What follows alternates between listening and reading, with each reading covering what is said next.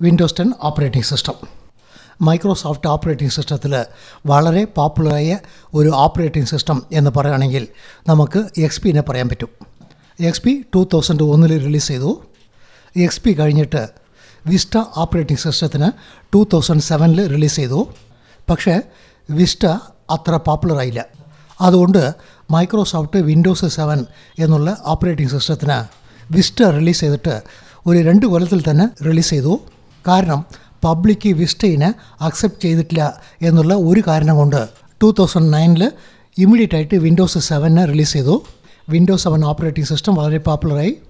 Windows 7 operating system release ചെയ്ത പിന്നെ അവർ Windows 8 എന്നുള്ള ഓപ്പറേറ്റിംഗ് സിസ്റ്റത്തിന് റിലീസ് ചെയ്തു.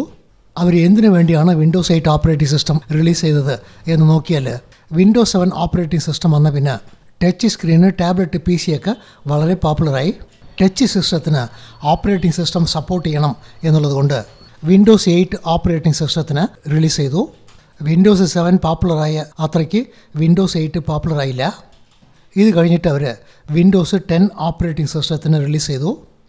ഈ ഓപ്പറേറ്റിംഗ് സിസ്റ്റത്തിന് നിങ്ങൾ എങ്ങനെയാണ് നോക്കുകയെന്ന് വെച്ചാൽ വിൻഡോസ് 7 പ്ലസ് വിൻഡോസ് 8 ഈ 2 ഓപ്പറേറ്റിംഗ് സിസ്റ്റത്തിൽ എന്തൊക്കെ അഡ്വാൻറ്റേജ് ഉണ്ട് എന്ന് നോക്കിയിട്ട് ആ രണ്ടിനും ചേർത്തിട്ടാണ് അവർ വിൻഡോസ് 10 ഓപ്പറേറ്റിംഗ് സിസ്റ്റത്തിന് റിലീസ് ചെയ്തത്.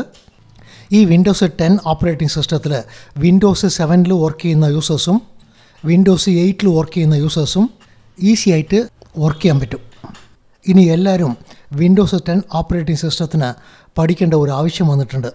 കാരണം ഈ വിൻഡോസ് 7 ഓപ്പറേറ്റിംഗ് സിസ്റ്റത്തിന് മൈക്രോസോഫ്റ്റ് തരുന്ന സപ്പോർട്ടിന് അവർ നിർത്താൻ പോകുന്നുണ്ട്.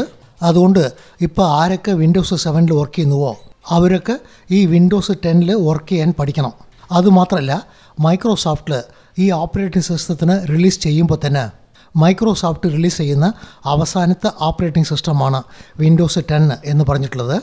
എന്ന് വെച്ചാൽ ഫ്യൂച്ചറിൽ അവർ വിൻഡോസ് 11, വിൻഡോസ് 12 എന്ന് ഓപ്പറേറ്റിംഗ് സിസ്റ്റം ഒന്നും റിലീസ് ചെയ്യില്ല. ഈ വിൻഡോസ് 10 ഓപ്പറേറ്റിംഗ് സിസ്റ്റത്തിന് തന്നെ അവർ ഇമ്പ്രൂവ് ചെയ്തുകൊണ്ടേ വരും. ഇതിന് നിങ്ങൾ എങ്ങനെയാണ് നോക്കുകയെന്ന് വെച്ചാൽ നിങ്ങൾ മൊസില ബ്രൗസർ യൂസ് ചെയ്യുകയാണെങ്കിൽ അവർ മൊസില ബ്രൗസറുടെ വേർഷന് ഇമ്പ്രൂവ് ചെയ്തുകൊണ്ടേ വരും. ഒരു എക്സാമ്പിളിന് മൊസില 10, 11, 12 എന്ന് അവർ അപ്ഡേറ്റ് ചെയ്തുകൊണ്ടേ വരും. അതേപോലെ വിൻഡോസ് 10 ഓപ്പറേറ്റിംഗ് സിസ്റ്റത്തിനും അവർ ഇടയ്ക്കിടയ്ക്ക് ഇമ്പ്രൂവ് ചെയ്തിട്ട് വിൻഡോസ് 10 ഓപ്പറേറ്റിംഗ് സിസ്റ്റത്തിൻ്റെ വേർഷൻ നമ്പർ മാത്രമേ ചേഞ്ച് ചെയ്യുള്ളൂ. പക്ഷേ ഓപ്പറേറ്റിംഗ് സിസ്റ്റത്തിൻ്റെ പേര് വിൻഡോസ് 10 എന്നേ ഉണ്ടാവുള്ളൂ. അതുകൊണ്ട് നമ്മളെല്ലാം വിൻഡോസ് 10 എങ്ങനെയാണ് വർക്ക് ചെയ്യേണ്ടത് എന്നുള്ള കാര്യം പഠിച്ചേ പറ്റൂ എന്നുള്ള ചുറ്റുപാട് വന്നിട്ടുണ്ട്. അതുമാത്രമല്ല മൈക്രോസോഫ്റ്റ് ഈ ഓപ്പറേറ്റിംഗ് സിസ്റ്റത്തിന് റിലീസ് ചെയ്യുമ്പോൾ ഞങ്ങൾ ഈ ഓപ്പറേറ്റിംഗ് സിസ്റ്റത്തിന് ഒരു സർവീസായിട്ട് ചേഞ്ച് ചെയ്യാൻ പോകുന്നുണ്ട് എന്ന് പറഞ്ഞിട്ടുണ്ട്. ഇതിൻ്റെ മുമ്പൊക്കെ നമ്മൾ ഓപ്പറേറ്റിംഗ് സിസ്റ്റത്തിന് ഒരു പ്രൊഡക്റ്റായിട്ടാണ് വാങ്ങിച്ചത്. ഈ ഓപ്പറേറ്റിംഗ് സിസ്റ്റത്തിന് ഒരു പ്രൊഡക്റ്റിൽ നിന്ന് ഒരു സർവീസായിട്ട് ഞങ്ങൾ ചേഞ്ച് ചെയ്യാൻ പോകുന്നുണ്ട് എന്ന് മൈക്രോസോഫ്റ്റ് പറഞ്ഞിട്ടുണ്ട്. നമുക്ക് ആദ്യം ഈ പ്രൊഡക്റ്റിനും സർവീസിനും എന്താണ് വ്യത്യാസമുള്ളത് എന്നുള്ള കാര്യം നോക്കാം. നമ്മൾ ഒരു 100 കൊല്ലം മുമ്പ് ഒരു വീട്ടിലേക്ക് ഇലക്ട്രിസിറ്റി പവർ വേണം എന്ന് കരുതിയാൽ അവർ ഒരു ജനറേറ്ററിനെ വാങ്ങിച്ചിട്ട് ഓണായിട്ട് വേണം ഇലക്ട്രിസിറ്റി കണക്ഷനെ വീട്ടിലേക്ക് കൊടുക്കാൻ. അപ്പോൾ ഇലക്ട്രിസിറ്റി ബോർഡൊന്നുമില്ല. ഇതുപോലെ ഒരു ജനറേറ്ററിനെ യൂസ് ചെയ്തിട്ട് വീട്ടിലേക്ക് ഇലക്ട്രിസിറ്റിനെ അവർ പ്രൊഡ്യൂസ് ചെയ്യുകയാണെങ്കിൽ ഈ ജനറേറ്ററിനെ മെയിൻറ്റെയിൻ ചെയ്യുന്ന വർക്ക്, ഈ ജനറേറ്റർ എന്തെങ്കിലും ഫെയിലിയർ ആയി കഴിഞ്ഞാൽ അതിനെ റിപ്പയർ ചെയ്യുന്ന വർക്ക് എല്ലാം വീട്ടു ഓണറാണ് നോക്കേണ്ടത്. ഈ ജനറേറ്റർ തന്നെ നിങ്ങൾക്ക് ടോട്ടലായിട്ട് കേട് വന്നാൽ അപ്പോൾ ലേറ്റസ്റ്റായിട്ട് എന്ത് ജനറേറ്റർ കിട്ടുന്നുണ്ടോ ആ ജനറേറ്ററിനെ വാങ്ങിച്ചിട്ട് അവർ യൂസ് ചെയ്തോളണം. ഇതിന് നമ്മൾ സിമ്പിളായിട്ട് ഇലക്ട്രിസിറ്റി ആസ് എ പ്രൊഡക്റ്റ് എന്നാണ് പറയുക. ഒരു പ്രൊഡക്റ്റായിട്ട് ഇലക്ട്രിസിറ്റീനെ നിങ്ങൾ വാങ്ങിക്കുകയാണെങ്കിൽ ആദ്യം initial cost കൂടുതലുണ്ടാവും. Running cost, maintenance cost എല്ലാം വളരെ കൂടുതലുണ്ടാവും. ഇതേപോലെ തന്നെയാണ് നമ്മൾ ഓപ്പറേറ്റിംഗ് സിസ്റ്റത്തിന് ഇപ്പോൾ വാങ്ങിക്കുന്നത്. ഒരു എക്സാമ്പിളിന് നമ്മൾ വിൻഡോസ് 7 ഓപ്പറേറ്റിംഗ് സിസ്റ്റത്തിന് വാങ്ങിക്കുന്നുണ്ട്. അതിന് കമ്പ്യൂട്ടറിൽ ലോഡ് ചെയ്യുന്നുണ്ട്. ലോഡ് ചെയ്ത പിന്നെ ആ ഓപ്പറേറ്റിംഗ് സിസ്റ്റം എന്തെങ്കിലും ഒരു കാരണം കൊണ്ട് കറക്റ്റായിട്ട് വർക്ക് ചെയ്തിട്ടില്ലെങ്കിൽ അതിന് നമ്മൾ തന്നെ ശരിയാക്കണം. ഓപ്പറേറ്റിംഗ് സിസ്റ്റം തന്നെ ടോട്ടലായിട്ട് ഫെയിലിയർ ആയാൽ നമ്മൾ പുതിയതായിട്ട് വിൻഡോസ് 1 ഓപ്പറേറ്റിംഗ് സിസ്റ്റത്തിന് ലോഡ് ചെയ്യണം. അടുത്ത ഓപ്പറേറ്റിംഗ് സിസ്റ്റം വന്നു കഴിഞ്ഞാൽ നമ്മൾ ഈ ഓപ്പറേറ്റിംഗ് സിസ്റ്റത്തിനെ വിട്ടിട്ട് അടുത്ത ഓപ്പറേറ്റിംഗ് സിസ്റ്റത്തിനെ വാങ്ങിച്ചിട്ട് കമ്പ്യൂട്ടറിൽ ലോഡ് ചെയ്യണം. എന്ന് വെച്ചാൽ ഒരു 100 കൊല്ലം മുമ്പ് ഇലക്ട്രിസിറ്റി എങ്ങനെ ഒരു പ്രൊഡക്റ്റായിട്ട് നമ്മൾ യൂസ് ചെയ്തുവോ അതേപോലെ തന്നെയാണ് വിൻഡോസ് ഓപ്പറേറ്റിംഗ് സിസ്റ്റത്തിന് ഇപ്പോൾ നമ്മൾ യൂസ് ചെയ്യണത്. ഇതുവരെ മൈക്രോസോഫ്റ്റ് വിൻഡോസ് ഓപ്പറേറ്റിംഗ് സിസ്റ്റത്തിന് ഒരു പ്രൊഡക്റ്റായിട്ടാണ് സെയിൽ ചെയ്യുന്നത്. വിൻഡോസ് 10 ഓപ്പറേറ്റിംഗ് സിസ്റ്റം വന്ന പിന്നെ മൈക്രോസോഫ്റ്റ് വിൻഡോസ് ഓപ്പറേറ്റിംഗ് സിസ്റ്റത്തിന് ഒരു പ്രൊഡക്റ്റ് നിന്ന് ഒരു സർവീസിലേക്ക് ചേഞ്ച് ചെയ്യുന്നുണ്ട്. സർവീസ് പറഞ്ഞാൽ എന്താണ് എന്നുള്ള കാര്യം നോക്കാം. ഇത് തന്നെ നമ്മൾ ഇപ്പോൾ വീട്ടിലേക്ക് ഇലക്ട്രിസിറ്റി വേണം എന്ന് കരുതിയാൽ ഓണായിട്ട് ജനറേറ്റർ വാങ്ങിച്ചിട്ട് അതിനെ മെയിൻറ്റെയിൻ ചെയ്യേണ്ട വർക്ക് ഒന്നുമില്ല. ഇലക്ട്രിസിറ്റി ബോർഡ് പവർ സപ്ലൈനെ ക്രിയേറ്റ് ചെയ്തിട്ട് എല്ലാവർക്കും സപ്ലൈ ചെയ്യുന്നുണ്ട്. നമ്മൾ ഇലക്ട്രിസിറ്റി ബോർഡിൽ നിന്ന് ഒരു കണക്ഷൻ മാത്രം വാങ്ങിച്ചാൽ മതി. പവർ സ്റ്റേഷനിൽ എന്ത് ഫാൾട്ട് വന്നാലും അവർ നോക്കിക്കോളും. പവർ സ്റ്റേഷനെ മെയിൻറ്റെയിൻ ചെയ്യുന്നത്, അപ്ഗ്രേഡ് ചെയ്യുന്നത്, ഇലക്ട്രിസിറ്റീൻ്റെ വോൾട്ടേജ് ക്വാളിറ്റീനൊക്കെ മെയിൻറ്റെയിൻ ചെയ്യേണ്ടത് എല്ലാ വർക്കും ഇലക്ട്രിസിറ്റി ബോർഡ് നോക്കിക്കോളും. നമ്മൾ എന്തുമാത്രം ഇലക്ട്രിസിറ്റീനെ യൂസ് ചെയ്യുന്നുവോ അത്ര മന്ത്ലി പേ ചെയ്താൽ മതിയാവും. ഇപ്പോൾ ആരും തന്നെ ഇലക്ട്രിസിറ്റി വേണം എന്ന് പറഞ്ഞാൽ ഓണായിട്ട് കൂടുതൽ കാശ് കൊടുത്ത് ജനറേറ്റർ ഒന്നും വാങ്ങിക്കില്ല. കാരണം എന്തെന്നാൽ അതിൽ കൂടുതൽ ഇൻവെസ്റ്റ്മെൻറ്റ് ചെയ്യേണ്ടി വരും. അതിൻ്റെ റണ്ണിങ് കോസ്റ്റ്, മെയിൻ്റനൻസ് കോസ്റ്റ് എല്ലാം നമ്മൾ നോക്കേണ്ടി വരും. ഇത് തന്നെ നിങ്ങൾ ഇലക്ട്രിസിറ്റി ബോർഡിൽ നിന്ന് ഒരു സർവീസിനെ വാങ്ങിച്ചു കഴിഞ്ഞാൽ നിങ്ങൾക്ക് യാതൊരു പ്രശ്നവും ഉണ്ടാവില്ല. അതുകൊണ്ട് എപ്പോഴും യൂസേഴ്സ് പ്രൊഡക്റ്റിനേക്കാളും സർവീസിനാണ് ഇഷ്ടപ്പെടുക. ഒരു എക്സാമ്പിളിന് ഇപ്പോൾ ക്ലൗഡ് കമ്പ്യൂട്ടിംഗ് വളരെ പോപ്പുലറായിട്ടുണ്ട്. ക്ലൗഡ് കമ്പ്യൂട്ടിംഗ് എന്തുകൊണ്ടാണ് ഇത്ര പോപ്പുലറായത് എന്ന് നോക്കിയാൽ, നമ്മൾ കമ്പനിക്ക് ഒരു 100 സെർവർ വേണം എന്ന് കരുതിയാൽ ഒരു 100 സെർവറിനെ വാങ്ങിച്ചിട്ട് അതിൻ്റെ അകത്ത് ഓപ്പറേറ്റിംഗ് സിസ്റ്റത്തിനൊക്കെ ലോഡ് ചെയ്തിട്ട് ഈ സെർവറിന് ഇലക്ട്രിസിറ്റി, കൂളിംഗ് സിസ്റ്റം എല്ലാം റെഡി ചെയ്തിട്ട് ആ 100 സെർവറിനെ നമ്മൾ തന്നെ മെയിൻറ്റെയിൻ ചെയ്യണം.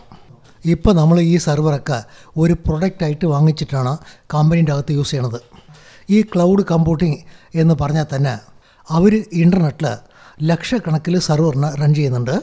ഇപ്പോൾ നിങ്ങൾക്ക് ഒരു 100 സെർവർ വേണം എന്നുണ്ടെങ്കിൽ നിങ്ങൾ ക്ലൗഡ് പ്രൊവൈഡറിനെ കോൺടാക്ട് ചെയ്തിട്ട് ഞങ്ങളുടെ കമ്പനിക്ക് ഒരു 100 സെർവർ വേണം എന്ന് പറഞ്ഞാൽ ഒരു 10 നിമിഷത്തിൽ നിങ്ങൾക്ക് 100 സെർവറും റെഡി ചെയ്ത് തന്നളയും. നമ്മൾ ആ 100 സെർവറിന് എന്തുമാത്രം യൂസ് ചെയ്യുന്നുവോ അത്രമാത്രം പേ ചെയ്താൽ മതി. ഇതുപോലെ ഒരു സർവീസിൽ നിന്ന് നമ്മൾ സെർവർ വാങ്ങിക്കുകയാണെങ്കിൽ സെർവറിന് വാങ്ങിക്കുന്ന cost, running cost, maintenance cost യാതൊന്നും ഉണ്ടാവില്ല. നമ്മൾ എന്തുമാത്രം യൂസ് ചെയ്യുന്നുവോ അത്രമാത്രം പേ ചെയ്താൽ മതി. എന്ന് വെച്ചാൽ ഇപ്പോൾ സെർവർ ഹാർഡ്വെയറൊക്കെ ഒരു പ്രൊഡക്റ്റിൽ നിന്ന് ഒരു സർവീസിലേക്ക് പോവുകയാണ്. യൂസേഴ്സ് എപ്പോഴും പ്രൊഡക്റ്റിനേക്കാളും സർവീസിനാണ് കൂടുതൽ ഇഷ്ടപ്പെടുക എന്നുള്ള കാര്യം നമ്മൾ ആദ്യമേ നോക്കി. അതുകൊണ്ടാണ് ഇപ്പോൾ ക്ലൗഡ് കമ്പ്യൂട്ടിംഗ് ഇത്ര പോപ്പുലർ ആവുന്നത്. ഇനി ഒരു എക്സാമ്പിൾ കൂടി നോക്കണം എന്നുണ്ടെങ്കിൽ 1980 നിങ്ങൾക്ക് ഒരു ഇൻ്റർനാഷണൽ TV സ്റ്റേഷൻ നോക്കണം എന്നുണ്ടെങ്കിൽ നിങ്ങൾ ഒരു 10 അടി സൈസുള്ള ഒരു ഡിഷിനെ വാങ്ങിച്ചിട്ട് വീട്ടിൻ്റെ മുകളിൽ വെച്ചിട്ട് വീട്ടിലേക്ക് കണക്ഷൻ കൊടുക്കണം. നിങ്ങൾക്ക് ഇൻവെസ്റ്റ്മെൻറ്റ് കോസ്റ്റ്, മെയിൻ്റനൻസ് കോസ്റ്റൊക്കെ വളരെ കൂടുതൽ വരും. ഇപ്പോൾ നമ്മൾ ഇൻ്റർനാഷണൽ TV നോക്കണം എന്നുണ്ടെങ്കിൽ ഇതുപോലെ ഒരു വലിയ ഡിഷൊക്കെ വാങ്ങിച്ചിട്ട് വീട്ടിൻ്റെ മുകളിൽ വയ്ക്കില്ല. കേബിൾ സർവീസ് പ്രൊവൈഡേഴ്സ് ഉണ്ട്, അവരെ കോൺടാക്ട് ചെയ്തിട്ട് നമ്മളുടെ വീട്ടിലേക്ക് ഒരു കേബിൾ കണക്ഷൻ മാത്രമേ വാങ്ങിക്കുള്ളൂ. ഇതുപോലെ വാങ്ങിക്കുന്നതിൽ ഇൻവെസ്റ്റ്മെൻറ്റ് കോസ്റ്റ് ഒന്നുമില്ല. ഒരേ സമയത്ത് നമ്മൾ 100-200 ചാനൽസ് നോക്കാൻ പറ്റും. എപ്പോഴും പ്രൊഡക്റ്റിനേക്കാളും സർവീസിനാണ് കൂടുതൽ വാല്യൂ. ഇപ്പോൾ മൈക്രോസോഫ്റ്റും വിൻഡോസ് ഓപ്പറേറ്റിംഗ് സിസ്റ്റത്തിന് ഒരു സർവീസായിട്ട് ചേഞ്ച് ചെയ്യുന്നുണ്ട്. ഇതുപോലെ ഓപ്പറേറ്റിംഗ് സിസ്റ്റത്തിന് അവർ സർവീസായിട്ട് ചേഞ്ച് ചെയ്യുകയാണെങ്കിൽ എന്താണ് അർത്ഥം എന്നുള്ള കാര്യം നോക്കാം. നിങ്ങൾ ഓപ്പറേറ്റിംഗ് സിസ്റ്റത്തിനെ വാങ്ങിച്ചിട്ട് ഒരു പ്രാവശ്യം ലോഡ് ചെയ്ത് കഴിഞ്ഞാൽ 6 മാസത്തിന് ഒരിക്കൽ അവർ അപ്ഡേറ്റിനെ കണ്ടിന്യൂ ആയിട്ട് തന്നുകൊണ്ടേയിരിക്കും. ഇപ്പോൾ റെഗുലറായിട്ട് മൈക്രോസോഫ്റ്റ് 6 മാസത്തിന് ഒരിക്കൽ അപ്ഗ്രേഡൊക്കെ തന്നുകൊണ്ടിരിക്കുന്നുണ്ട്. ലേറ്റസ്റ്റ് ആയിട്ട് 2018 ഫെബ്രുവരി മന്ത് അവർ വേർഷൻ 17.09 എന്നുള്ള അപ്ഡേറ്റിനെ തന്നിട്ടുണ്ട്. ഇതുപോലെ ടോട്ടലായിട്ട് അവർ അപ്ഡേറ്റ് തരുമ്പോൾ ഓപ്പറേറ്റിംഗ് സിസ്റ്റത്തിൽ എന്തൊക്കെ പ്രശ്നമുണ്ട് എന്ന് നോക്കിയിട്ട്, അതേപോലെ പുതിയതായിട്ട് എന്താണ് ഇൻട്രൊഡ്യൂസ് ചെയ്യേണ്ടത് എന്നുള്ളത് നോക്കിയിട്ട് അതിന് പറ്റിയ പോലെ അവർ അപ്ഗ്രേഡ് തരും. ഒരു എക്സാമ്പിളിന് ഇപ്പോൾ 3D പ്രിൻ്റർ വളരെ പോപ്പുലറായിട്ടുണ്ട്.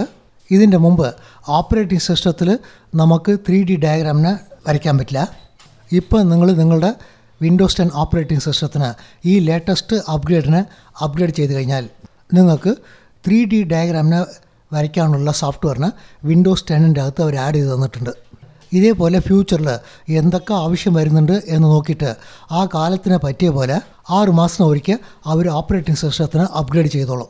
അവർ ഇതുപോലെ അപ്ഗ്രേഡ് തരുമ്പോൾ ഓപ്പറേറ്റിംഗ് സിസ്റ്റത്തിൻ്റെ അകത്തുള്ള ഏത് സെക്ഷനെ വേണമെങ്കിൽ അവർക്ക് ചേഞ്ച് ചെയ്യാൻ പറ്റും. ഒരു എക്സാമ്പിളിന് നമ്മൾ ഓൾഡ് വിൻഡോസ് 10 യൂസ് ചെയ്യുമ്പോൾ താഴെ ആപ്സ് പറഞ്ഞിട്ട് ഒരു മെനു ഉണ്ടാവും. ഇപ്പോൾ ആപ്സ് മെനുവിനെ റിമൂവ് ചെയ്ത് കഴിഞ്ഞു. അതായത് കാലത്തിന് പറ്റിയ പോലെ അന്ന് എന്തൊക്കെ ആവശ്യമുണ്ട് എന്ന് നോക്കിയിട്ട് അതിന് പറ്റിയ പോലെ അവർ അപ്ഗ്രേഡ് റെഗുലറായിട്ട് തന്നുകൊണ്ടിരിക്കും. സർവീസ് എന്ന് പറഞ്ഞാൽ തന്നെ നമുക്കൊരു കാര്യം അറിയും. നമ്മൾ ആ സർവീസിനെ യൂസ് ചെയ്യണമെങ്കിൽ ആ സർവീസിനെ നമ്മൾ റെഗുലറായിട്ട് പേ ചെയ്യേണ്ടി വരും. ഇപ്പം നമ്മൾ വിൻഡോസ് 10 ഒരു പ്രൊഡക്റ്റായിട്ടാണ് വാങ്ങിക്കുന്നത്. ഫ്യൂച്ചറിൽ ഒരു 4-5 കൊല്ലം കഴിഞ്ഞ് പിന്നെ വിൻഡോസ് 10 ഓപ്പറേറ്റിംഗ് സിസ്റ്റത്തിന് നമ്മൾ യൂസ് ചെയ്യണം എന്നുണ്ടെങ്കിൽ മന്ത്ലി അല്ലെങ്കിൽ 3 മാസത്തിന് ഒരിക്കൽ, കൊല്ലത്തിന് ഒരിക്കൽ നമ്മൾ മൈക്രോസോഫ്റ്റിനെ പേ ചെയ്തിട്ട് വേണം ഓപ്പറേറ്റിംഗ് സിസ്റ്റത്തിന് യൂസ് ചെയ്യാൻ എന്നുള്ള ചുറ്റുപാട് വരും. ഇതുപോലെ ഒരു സർവീസായിട്ട് നമ്മൾ യൂസ് ചെയ്യുകയാണെങ്കിൽ ഈ ഓപ്പറേറ്റിംഗ് സിസ്റ്റത്തിനെ കുറിച്ച് നമ്മൾ ഒന്നും ആലോചിക്കേണ്ട ആവശ്യമില്ല. അതിൽ എന്ത് പ്രശ്നം വന്നാലും അവർ തന്നെ അതിനെ അപ്ഗ്രേഡ് ചെയ്തിട്ട് ശരിയാക്കി കളയും. ഇതുപോലെ ഒരു ഓപ്പറേറ്റിംഗ് സിസ്റ്റം സർവീസായി കഴിഞ്ഞാൽ നമുക്ക് അഡ്വാൻറ്റേജ് കൂടുതലുണ്ടാവും. ഒരു എക്സാമ്പിളിന് നമ്മളിപ്പോൾ വിൻഡോസ് 10 ഓപ്പറേറ്റിംഗ് സിസ്റ്റത്തിന് ടോട്ടലായിട്ട് പേ ചെയ്തിട്ടാണ് വാങ്ങിക്കുന്നത്. വിൻഡോസ് 10 ഒരു 10,000 രൂപ കൊടുത്ത് വാങ്ങിക്കുന്നുണ്ട് എന്ന് കരുതാം. നമുക്ക് ഇനിഷ്യൽ ഇൻവെസ്റ്റ്മെൻറ്റ് കൂടുതലാണ്. ഒരു 4 കൊല്ലം 5 കൊല്ലം കഴിഞ്ഞാൽ അടുത്ത ഓപ്പറേറ്റിംഗ് സിസ്റ്റത്തിന് നമ്മൾ ഇതുപോലെ കാശ് കൊടുത്ത് വാങ്ങിക്കേണ്ടി വരും. അത് തന്നെ അവർ സർവീസായിട്ട് ചേഞ്ച് ചെയ്ത് കഴിഞ്ഞാൽ അവർ കൊല്ലത്തിന് ഒരു 500-1000 രൂപയോ കെട്ടാൻ പറയും. അത് നമ്മൾ കെട്ടിക്കഴിഞ്ഞാൽ ഏത് കാലത്തും കൊല്ലം നമ്മൾ പണം കെട്ടിയാൽ ആ ലേറ്റസ്റ്റ് ഓപ്പറേറ്റിംഗ് സിസ്റ്റത്തിന് നമുക്ക് യൂസ് ചെയ്യാൻ പറ്റും. ഈ വിൻഡോസ് 10 ഓപ്പറേറ്റിംഗ് സിസ്റ്റത്തിന് നമ്മൾ കുറേ വിധത്തിൽ പഠിക്കാൻ പറ്റും. ഒന്ന്, യൂസർ ലെവൽ. വീട്ടിൽ വർക്ക് ചെയ്യുന്ന യൂസേഴ്സിന് ഓപ്പറേറ്റിംഗ് സിസ്റ്റത്തിൽ എന്തൊക്കെ കാര്യം അറിയണമോ അതിന് നമ്മൾ യൂസർ ലെവൽ എന്ന് പറയും. ഞങ്ങൾ വീഡിയോ ക്രിയേറ്റ് ചെയ്യുമ്പോൾ യൂസർ ലെവലിന് ആവശ്യമുള്ള വീഡിയോസിനൊക്കെ ബേസിക് എന്ന് പറഞ്ഞിട്ട് ക്രിയേറ്റ് ചെയ്യുന്നുണ്ട്. നിങ്ങൾ ഓരോ വീഡിയോയിലും ഈ വലത്തെ ഭാഗത്ത് നോക്കിയാൽ ആ വീഡിയോ നോർമൽ യൂസർക്ക് നോക്കേണ്ട വീഡിയോ ആണോ എന്നുള്ള ഇൻഫർമേഷൻ ഉണ്ടാവും. ഈ ബേസിക്സ് വീഡിയോസ് മാത്രം വീടുകളിൽ വർക്ക് ചെയ്യുന്ന യൂസേഴ്സ് നോക്കിയാൽ മതിയാവും. ഇനി ഒരു ലെവലിന് നമ്മൾ അഡ്വാൻസ്ഡ് ലെവൽ എന്ന് പറയും. ഈ അഡ്വാൻസ്ഡ് ലെവലിൽ ഒരു ഹാർഡ്വെയർ ടെക്നീഷ്യന് ഓപ്പറേറ്റിംഗ് സിസ്റ്റം എന്തെങ്കിലും കാരണം കൊണ്ട് ഫെയിലിയർ ആയാലോ റിപ്പയർ ആയാലോ അതിനെ എങ്ങനെയാണ് ശരിയാക്കുക എന്നുള്ള കാര്യം നമ്മൾ കവർ ചെയ്യുന്നുണ്ട്. അതേപോലെ ഹാർഡ്വെയർ ടെക്നീഷ്യന് ഡ്രൈവർ സോഫ്റ്റ്വെയറിൽ വല്ല പ്രശ്നം വന്നു കഴിഞ്ഞാൽ അതിനെ എങ്ങനെയാണ് ശരിയാക്കേണ്ടത് എന്നുള്ള കാര്യവും നമ്മൾ നോക്കുന്നുണ്ട്. ഒരു ഹാർഡ്വെയർ ടെക്നീഷ്യന് വീടുകളിൽ വർക്ക് ചെയ്യുന്ന യൂസേഴ്സിന് വിൻഡോസ് 10 എന്തറിയോ അതിനേക്കാളും കൂടുതൽ അറിയണം. അതേപോലെ നമ്മൾ ഡെസ്ക്ടോപ്പ് അഡ്മിനിസ്ട്രേറ്റർ എന്ന് പറയും. കമ്പനികളിൽ വിൻഡോസ് 10 ഓപ്പറേറ്റിംഗ് സിസ്റ്റത്തിന് ഡെസ്ക്ടോപ്പ് അഡ്മിനിസ്ട്രേറ്റേഴ്സാണ് മെയിൻറ്റെയിൻ ചെയ്യുക. ഡെസ്ക്ടോപ്പ് അഡ്മിനിസ്ട്രേറ്ററിനും ഓപ്പറേറ്റിംഗ് സിസ്റ്റത്തിൽ കൂടുതൽ കാര്യങ്ങൾ അറിഞ്ഞിരിക്കണം. കമ്പനിയിൽ സിസ്റ്റം അഡ്മിനിസ്ട്രേറ്റർ, സെർവർ അഡ്മിനിസ്ട്രേറ്റർ എന്നുണ്ടാവും. അവരൊക്കെ സെർവറിനെ യൂസ് ചെയ്തിട്ടാണ് ക്ലയൻറ്റ് കമ്പ്യൂട്ടറിനെ മെയിൻറ്റെയിൻ ചെയ്യുക. നമ്മൾ ഈ സെക്ഷനിൽ സെർവറിനെ കുറിച്ച് ഒന്നും നോക്കില്ല. നോർമൽ യൂസറിനെ എന്തൊക്കെ അറിയണം എന്നുള്ള കാര്യം നമ്മൾ നോക്കുന്നുണ്ട്. ഒരു ഹാർഡ്വെയർ ടെക്നീഷ്യന് ഒരു ഡെസ്ക്ടോപ്പ് അഡ്മിനിസ്ട്രേറ്ററിനെ എന്തൊക്കെ അറിയണം എന്നുള്ള കാര്യം നോക്കുന്നുണ്ട്. വീഡിയോയിൽ നിങ്ങൾക്ക് വലത്തെ ഭാഗത്ത് അഡ്വാൻസ്ഡ് എന്നുണ്ടെങ്കിൽ ആ വീഡിയോസ് നോർമൽ യൂസേഴ്സ് നോക്കേണ്ട വീഡിയോ അല്ല. ഹാർഡ്വെയർ ടെക്നീഷ്യന് വേണ്ടിയും ഡെസ്ക്ടോപ്പ് അഡ്മിനിസ്ട്രേറ്ററിന് വേണ്ടിയും നമ്മൾ ക്രിയേറ്റ് ചെയ്ത വീഡിയോയിൽ വലത്തെ ഭാഗത്ത് അഡ്വാൻസ് എന്നുണ്ടാവും. യൂസേഴ്സിന് തനിച്ച് വീഡിയോസ്, ഹാർഡ്വെയർ ടെക്നീഷ്യന് തനിച്ച് വീഡിയോസ് എന്ന് ക്രിയേറ്റ് ചെയ്യാൻ പറ്റില്ല. ഒരു എക്സാമ്പിളിന് ഒരു സെക്ഷനെ കുറിച്ച് നമുക്ക് യൂസർ ലെവലിൽ നോക്കുകയാണെങ്കിൽ ആ സെക്ഷനിൽ അഡ്വാൻസ് യൂസറിന് എന്തൊക്കെ അറിയണം എന്നുള്ളത് നമ്മൾ അടുത്ത വീഡിയോയിൽ തന്നെ കവർ ചെയ്യുന്നുണ്ടാവും. നമുക്ക് നെക്സ്റ്റ് ക്ലാസ് എന്ന വിൻഡോസ് 10 സ്റ്റാർട്ട് ചെയ്യാം. Thank you.